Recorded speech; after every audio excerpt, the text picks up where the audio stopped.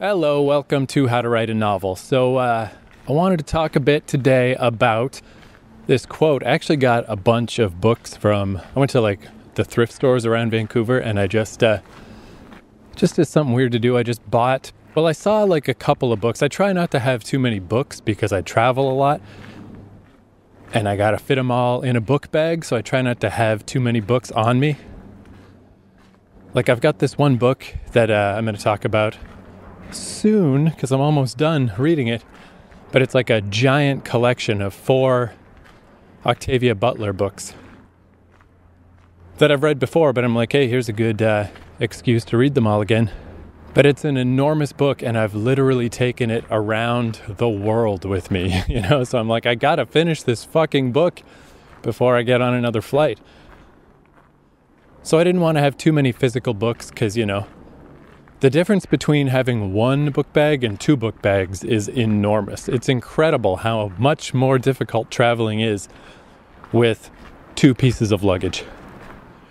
But I found too many books that I wanted to read. I found 3 or 4, particularly in the nonfiction section. If you just go check out the weird self-help shelf section in a thrift store, there's just interesting stuff. There's just I just kind of this seems interesting. Let's check this out.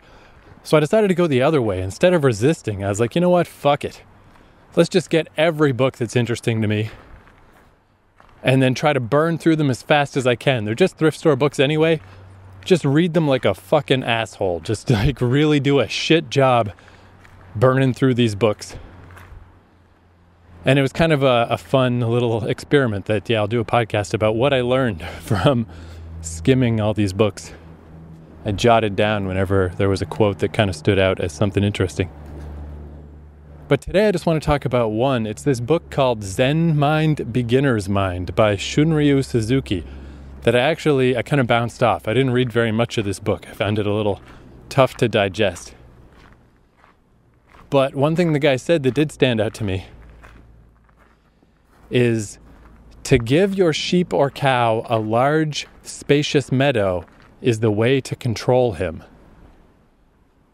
That quote really stood out to me because it's such an awesome quote. It's totally true. It's like, if you want to control something, don't make it seem like it's being controlled. You put a cow in a big field, it's not leaving that field. You've got it. It's contained. But as far as it knows, it's a pretty big field. It can wander around every day. It never feels trapped, so it never tries to escape. It doesn't rebel. And that's a perfect metaphor for this style of writing that I have been talking about the whole time in this podcast. The idea of making sure that you write every day, but not pushing yourself too hard on any specific day. Don't punish yourself because you didn't write enough on a given day. Basically, I'm doing that to myself. I've given myself a nice big field. It's hey, you've got all day. You've got all day and you just have to write something. I don't care if it's 1 sentence. I don't care if it's half a sentence. Just something. And you got all day to do it. It's not asking that much. It's not that big a deal. I don't feel trapped. I don't feel like I'm contained. I don't feel like my creative mind is being shepherded. But on a longer timeline and a larger scale, I have absolutely locked myself down. My little creative mind, my little creative writer side of myself is completely under my control and under my imprisonment from now till the end of time. Every single day, I'm going to make that thing work. Every single day, I'm going to make that thing right. But the reason this is working out and the reason my creative mind isn't rebelling is because it doesn't feel like I'm pushing. It doesn't feel like too much. It's just that nice big field. It's don't worry, you got all day. Just do a little bit of work. Here's your big field. Just graze a little bit. Don't worry about it. And it's interesting being, the taskmaster and the worker, being both sides. It's interesting to deconstruct yourself this way, to be this aware of the situation, but it still works. It doesn't make it not work. it's okay to be aware of what's going on, and it still works. My creative side, my little writer side, it's going to be worked to the fucking bone for the rest of my life, every single day. But it's going to seem all right because it's a comfortable imprisonment. It's a nice big field. And it really does work. Like, ever since I got back from Japan, I've kind of been off the wagon. I mean, I just have been so unproductive with writing. I don't know that I've had a single really productive day since I got back. Everything just feels kind of discombobulated and weird, and like, I don't know, I just can't seem to, like, every single day is like a quote unquote failure. Like, every single day I just squeeze out a tiny little bit of writing. Like I said, I guess it was 2 episodes back, I was particularly stuck, so that's one reason. It was a really tough chapter that I'm still slogging through. But even beyond that, it's just like this idea that I only have to do a tiny little bit every day, that if I write a sentence or 2 every day, that's fine. I'm really putting that to the test here. It's like, that literally is it. That's all that's been happening. Every day I get a sentence or 2, and I just feel like I'm lifting a 1,000-pound stone. It's like hard to do. I put it off all day, and then finally at some point I do a little bit of work, and then I just am like, oh, I did it. Okay, that's fine. I did it for today. That's enough. Let's just move on. And that just keeps happening over and over and over. Like, I'm kind of at like the lowest ebb I could be at as far as like working every day. I still am working every day, but it's the bare minimum. It's so little that's getting done. It's going so slow. Things are going so shitty. But that's the great thing about this method. That's the great thing about this technique, is that's fine. I'm still getting work done. I'm still moving forward. I'm still progressing. Basically, in the unlikely event that this just continues forever, say I just continue to suck this much for the rest of my life, every day it's like literally a sentence or 2. It's just the worst. It's just going so slow and so bad. That's fine. I'll still finish some books. I'll still get things done. It still adds up. A little bit is still valuable. It's fine. Nothing is the only problem. Getting nothing done is nothing, Anything more than nothing eventually adds up. And it's just such a neat way to read that little quote and to think of it that way. It's like, yeah, like I'm just fucking... It's all in the perspective, in the perspective of the cow who's in the big field. Everything's fine. He doesn't even know that he's penned in. But from the larger perspective, he's trapped in that field forever. And in the writing sense, it's like, man, this is just sucking over and over. This little tiny bit of work I'm doing is like nothing. It seems so valueless. It seems so small. I'm just this tiny little bit every day. From the, the daily writer perspective, the down on the ground perspective, it seems like, oh man, I'm hardly offering anything. What am I even giving? This tiny little bit of work every day?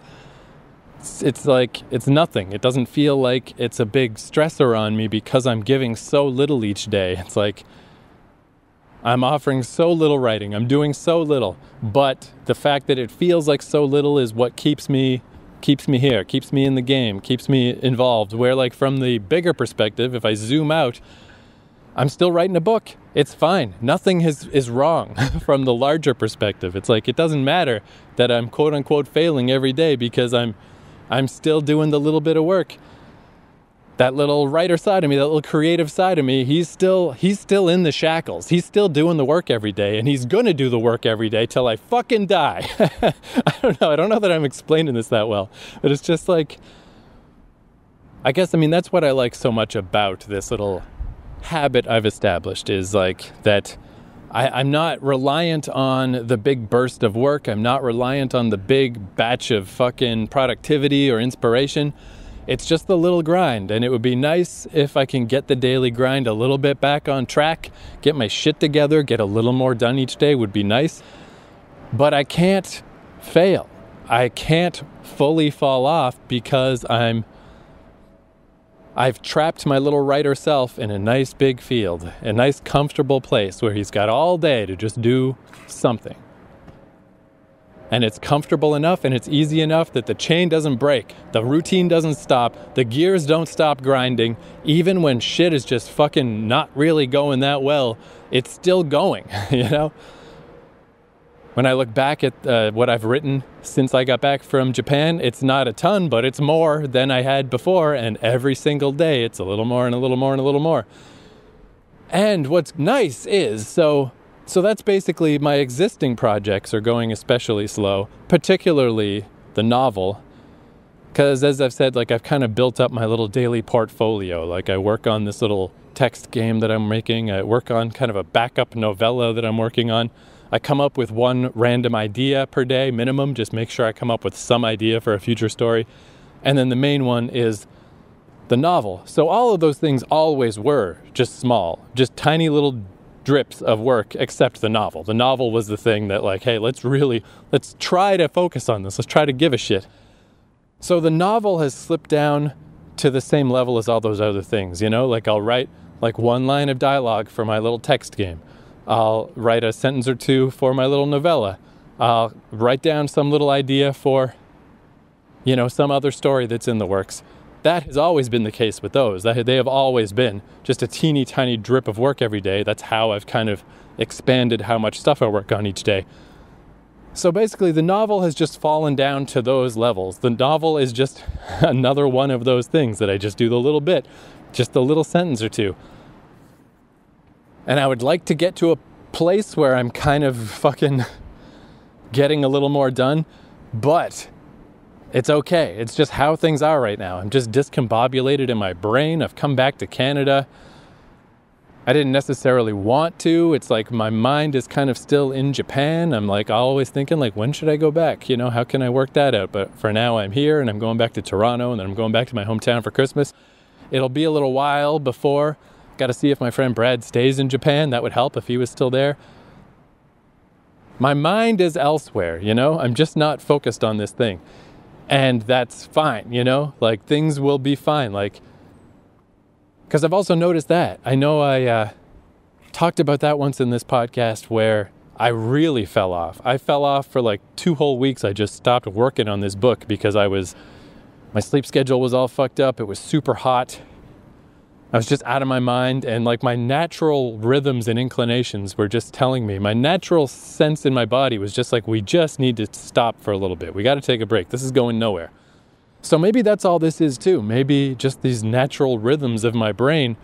I mean, it's summer again. Maybe that's not coincidence. It's hot as fuck. I'm sweating through my clothes, you know? It's just like, maybe this is just the wrong time to be working on a fucking book, you know? So I'm just going to let my subconscious be my subconscious, just let things happen the way they happen. But this time I'm still holding on, you know, I'm getting almost nothing done, but I'm just, that little bit is fine. Just keep things going, just keep the fucking train moving, and just things will pick up speed again. Things will just work again, but I can't force myself. I can't like bully myself into working. I can't try to compel myself to work more when I just don't have it in me right now. I've just got to keep that metaphor the way it is. It's like, I got my cow in the big field grazing away, and he's just contentedly grazing away. And every day he's still working for me. He's still giving me that writing every day. And he doesn't feel trapped, and he doesn't feel overwhelmed, and he doesn't feel stressed because he doesn't feel like he's trapped. But he is, so don't worry. He's not going anywhere. I got him locked down. So if he's just wants to be extra lazy for a little while, that's fine. Let him. Just don't let him feel contained. Don't let him feel trapped. Don't let him feel like he needs to escape from this situation. Just let him stay right here. Let him stay comfortable. Let things just keep progressing as they are, because they are still progressing.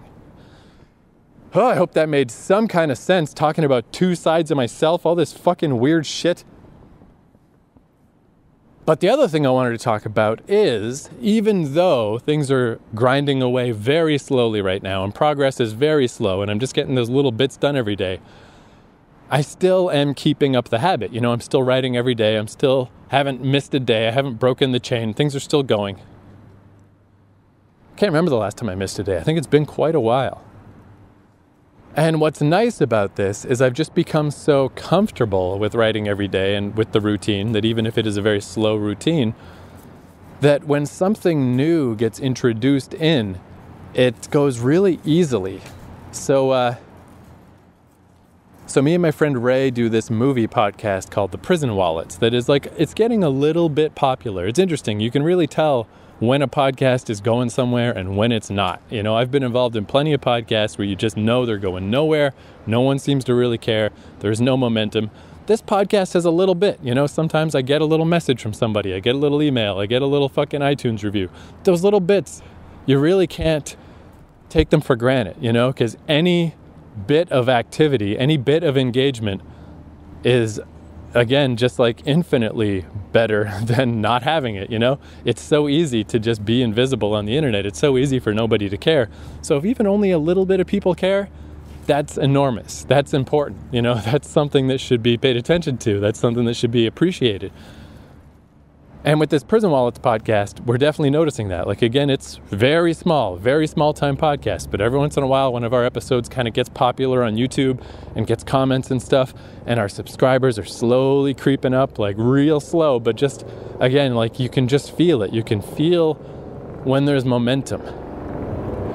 So basically, we record like a big batch of shows when I'm in Toronto, and we release them throughout the year, which is what we've been doing this time. So I'm about to go back to Toronto and record a big batch of, another season of episodes, another year's worth or whatever of shows that we can just put out throughout the year while I'm gone. So we've been blabbing a bit, you know, talking back and forth, thinking about what we're going to do, setting up stuff. And Ray mentioned this idea he had for a Friday the 13th movie. Like, it'd be so cool if he could write one, and he's like, here's what I would do. Like, it would be wintertime. And Camp Crystal Lake has been kind of renovated. They're like putting up cabins and shit there, but it's wintertime. And Jason gets revived from the lake and comes out, and it's like a wintertime Jason movie. And just from that little spark, that little bit of an idea, you know, we were trying to think of stuff to do podcasts about, and I was like, you know what, why don't we do some podcasts about, let's try to write a horror movie, and we'll chronicle it on the podcast. That'd be cool, just a fun thing to listen to. And if somehow it ever got made someday, similar to this podcast, like a neat thing to listen back to. Like, oh shit, here they are talking about that movie. So he was like, yeah, let's talk about that when you're in Toronto. But just that little spark got me going. And just like, because my little millstone is grinding away and my gears are turning every day, even though most of my stuff is going at a snail's pace right now, I just slotted this one in. I'm like, well, along with this other stuff that I'm working on, I almost couldn't help it. I'm like, let's just think about this. What would this be? What would this horror movie be? And I couldn't believe how fast I came up with a ton of stuff. Like, essentially a fully formed horror movie idea. You know, like the details need to be figured out.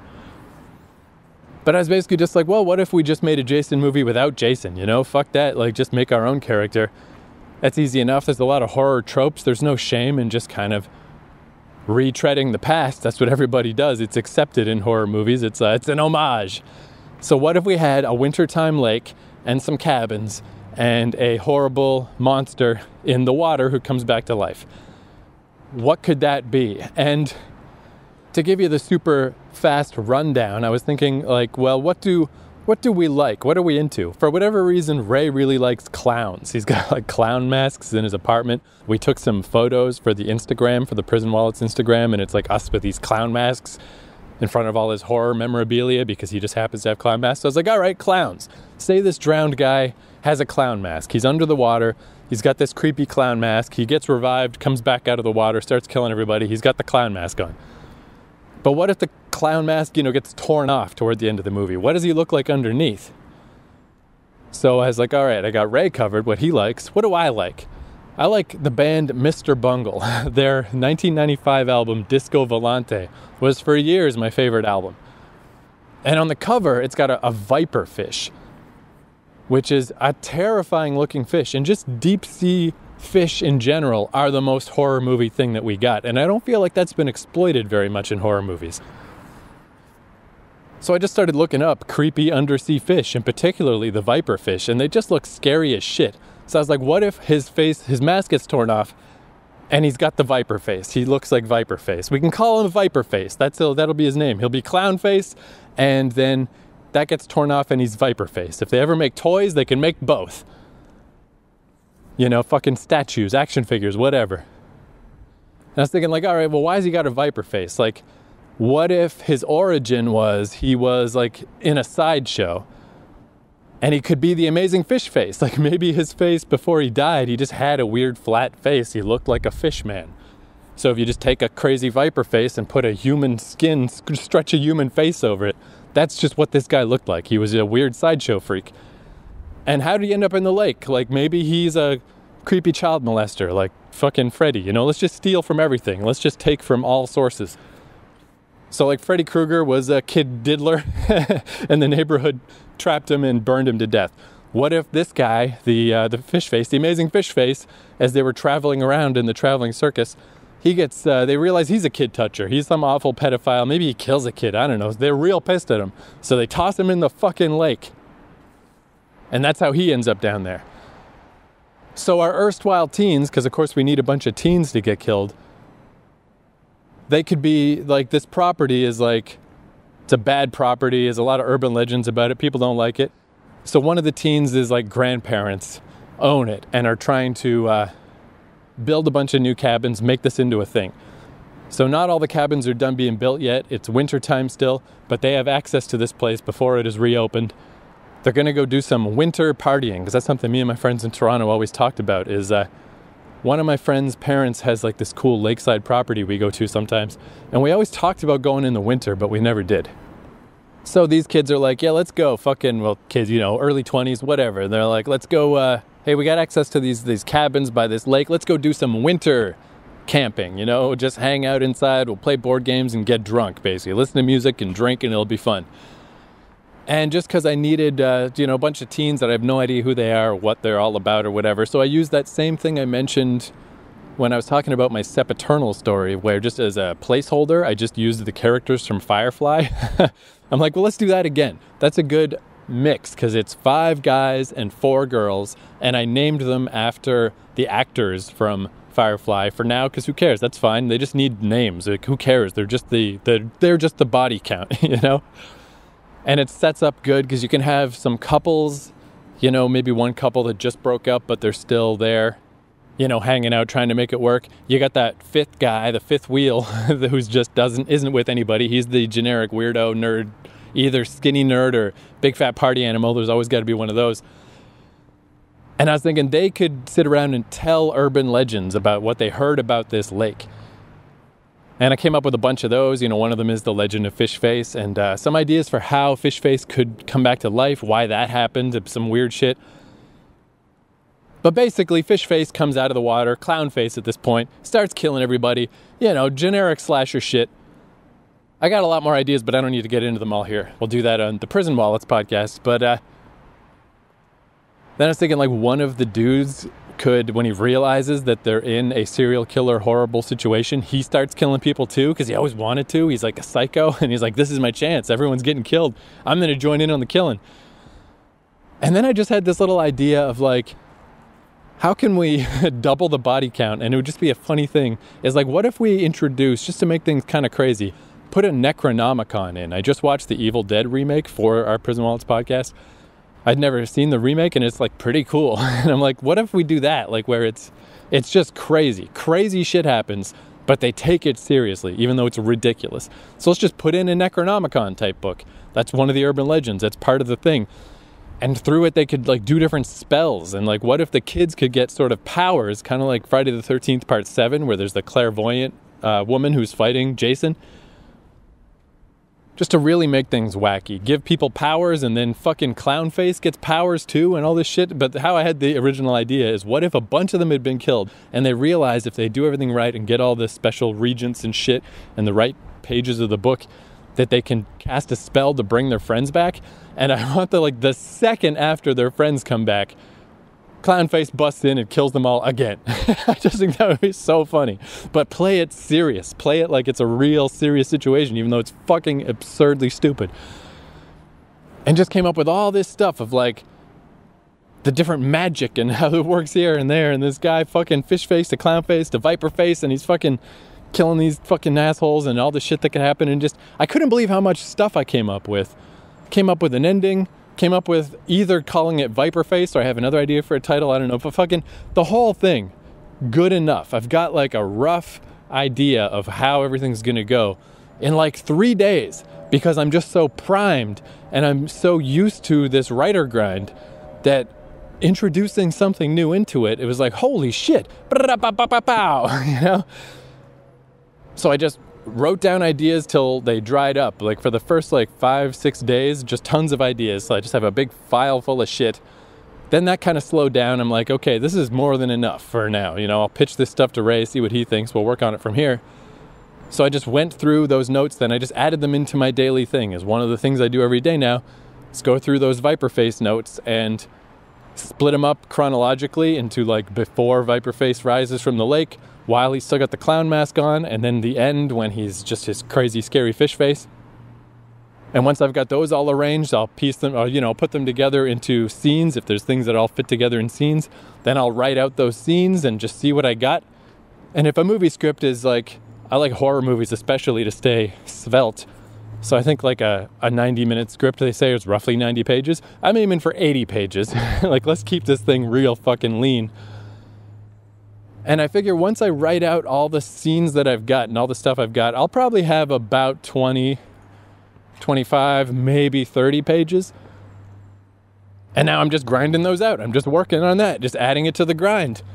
And that's just so cool, because at the same time that I was like really starting to question like, man, things are going slow. Is this a problem? What the fuck? This grind is really grinding. It is really grinding slow. But then introducing this new thing in, and it just flowed so well and so smooth, and I feel so confident about the process. I'm like, I've got you in the grips now, Viperface. Hey, new horror movie story. Guess what? It may seem like my creative self is just a fucking lazy cow lazing around in his big field, not doing very much every day, but he's trapped and now you're trapped. You're in here. You are in the grind, and now it's just a matter of time before you're finished. I'm just gonna keep grinding until this fucking story is done. And it's just like, yeah. So yeah, that's cool, man. I guess that is just all I'm really trying to describe this episode, is like those two levels of, like, you know, with a microscope where you zoom in and then you've got to switch to the other dial to get the fine detail. Like from the one perspective, things aren't going that well. Everything's going very slow. But from the other perspective, everything's still going. And even though it's slow, it is sturdy. It is strong. It is consistent. It is reliable. That cow is trapped forever. You're trapped forever. I got you. After all these years of like trying to tame my creative self and trying to make myself work, I found the solution, and the solution is to give your sheep or cow a large, spacious meadow is the way to control him. Thank you, Shunryu Suzuki. Rest in peace. You're a wise man, my friend, even if the rest of your book didn't make a fucking lick of sense to me. That part did.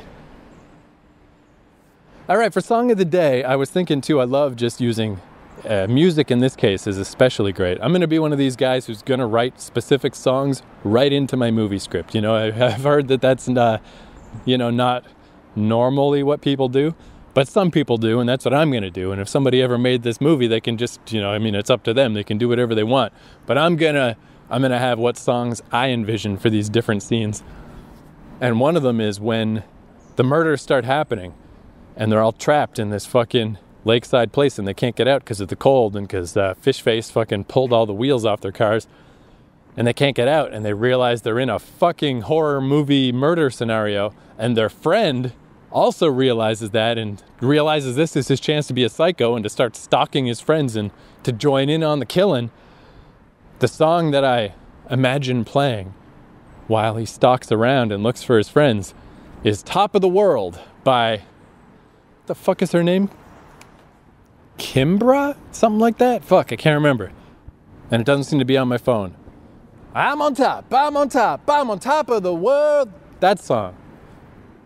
Because it's kind of a weird song to play for a stalking around murder horror movie, but that would be part of the deal. as I see it, is just slightly off-kilter songs that don't really quite fit in the scenario or in the genre, because I think that is just cool. It's like we did a Prison Wallets about the movie Sinister, and man, one of the things about Sinister is the music is so fucking great. It's so weird and just not quite right for a horror movie, which makes it better. So let's listen to that. As usual, same caveat as always. I hope that made some kind of sense. I hope my fucking ramblings make some kind of sense. But hey, if they didn't, man, you've been here for 100 episodes. What are you doing, man? At this point, you know, you're in or you're out. Yeah, here it is. It's on my other little MP3 thing. Top of the World by Kimbra. Fucking sweet. All right, here it is. Talk to you later.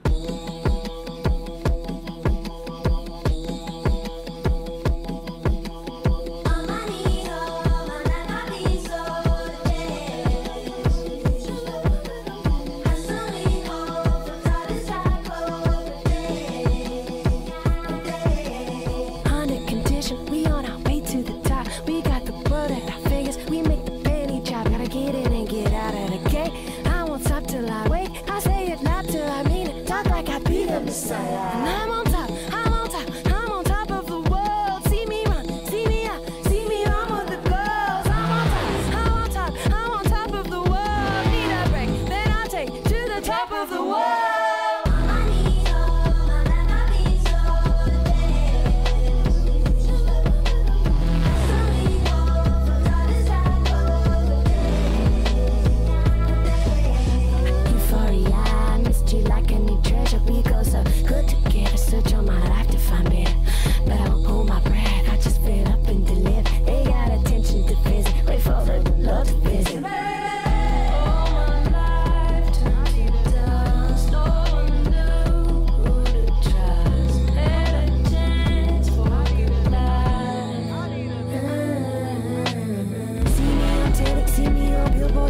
See me ride, pick up fences, now watch me building my past. Out on the run, you'll see me gathering miles. Won't forget where I started, where we were. 'Cause I'm on top, I'm on top, I'm on top of the world. See me out, with the diamonds and pearls. I'm on top, I'm on top, I'm on top of the world. And they can talk, but I got the good word. And it's crazy, I'm defined brand new. It's amazing, like how I'm feeling. Tonight I'm feeling tired and long. Dear Lord, I hope it didn't go wrong. I think I'm winning. Feel like I might. Feels like I'm in it. Feel like a god.